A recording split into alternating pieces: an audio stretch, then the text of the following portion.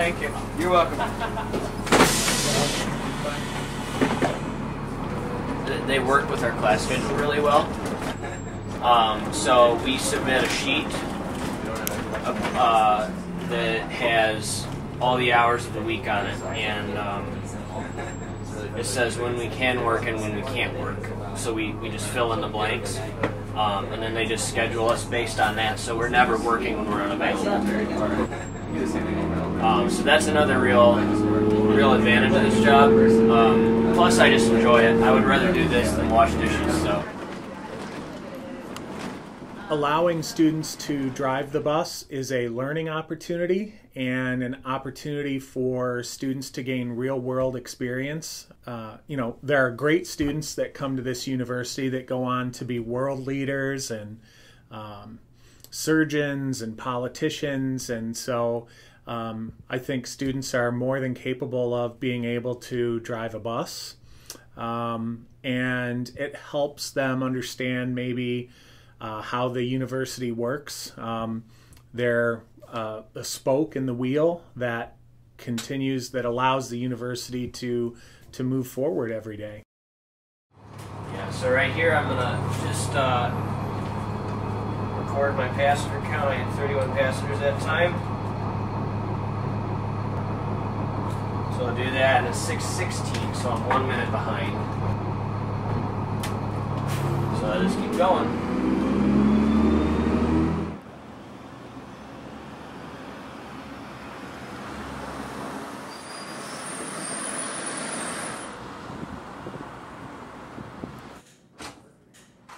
So today I've worked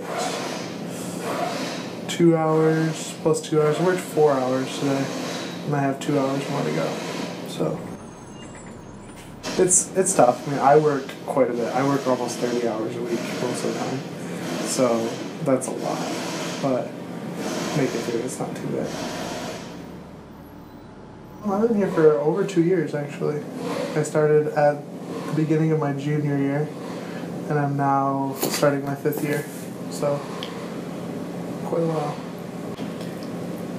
If anything, it makes it easier to. I found that like my GPA has actually gone up since I started driving.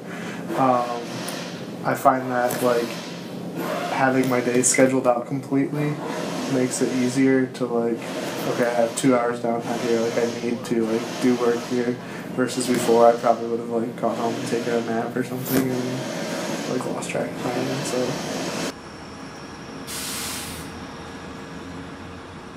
being in a position where you serve the public, there are lots of requests on a very frequent basis, and so our job is to serve the public as best we can, and sometimes that means finding creative solutions in order to make sure the university moves along on a efficient basis.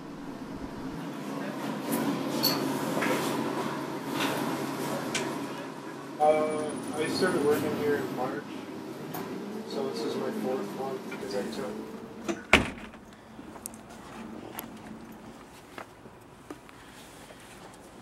A lot of paperwork stuff.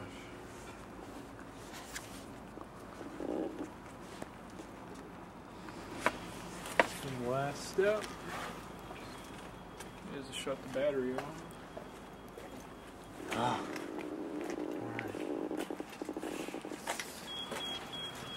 See, that's the guy who fuels and puts the buses through the bus wash.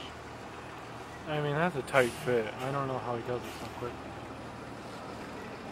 He's good.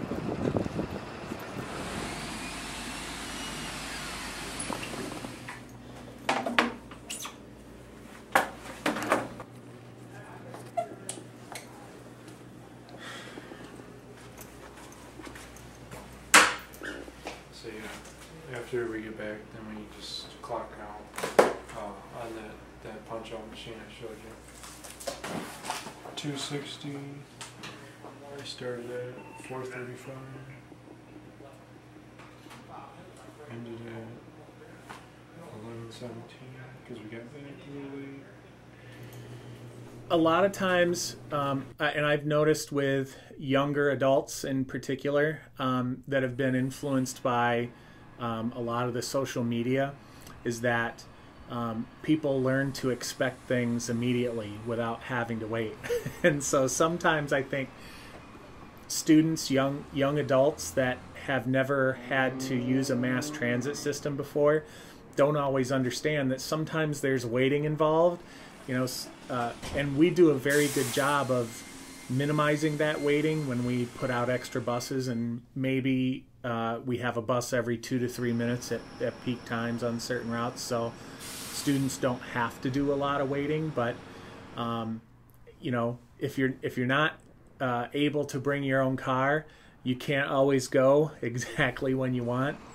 So you got to build an extra 10-minute cushion into your day if you need to travel sometimes.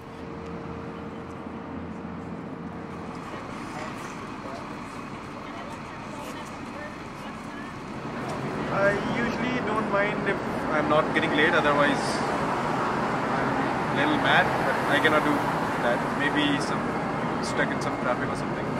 This one. Like, kids have places to be, especially kids that have classes on North Campus or on like South Campus. Like, people need to get places. The app helps a lot too. I just use the app and just keep waiting. I don't really get mad. I just wait. It just happens.